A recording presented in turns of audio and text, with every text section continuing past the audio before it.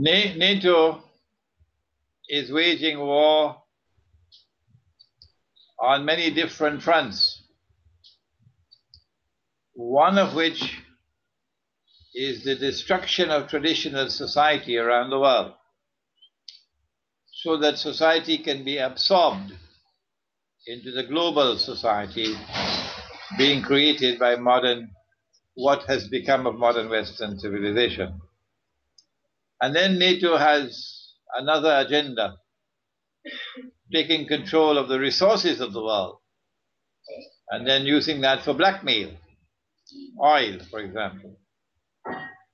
And then the third agenda is using their military power to advance the monetary agenda of creating one money for the world, and that one money would be bogus and fraudulent, not gold and silver coins, no. And then they use their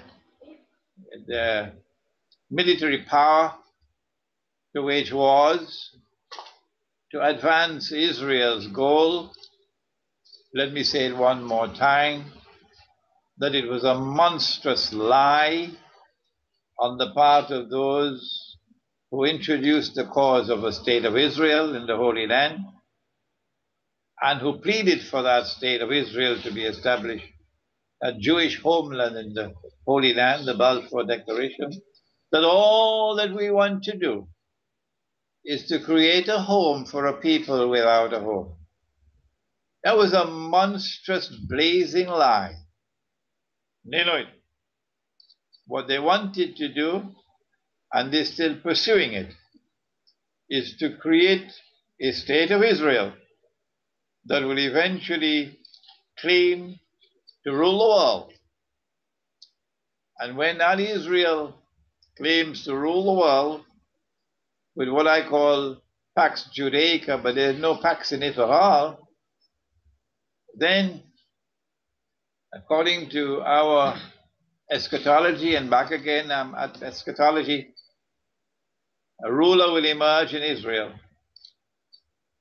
who will claim to be the true Messiah. But Prophet Muhammad, Allah's blessings be upon him, said, while describing that man, who would be a Jew, would be a young man, would be powerfully built, would have the curls at the side that the Orthodox Jews have, he would not be the Messiah. Rather, he would be the false Messiah, the Antichrist, or Dajjal. So NATO is waging war on many different fronts, one of which is a military front to advance the agenda of the State of Israel.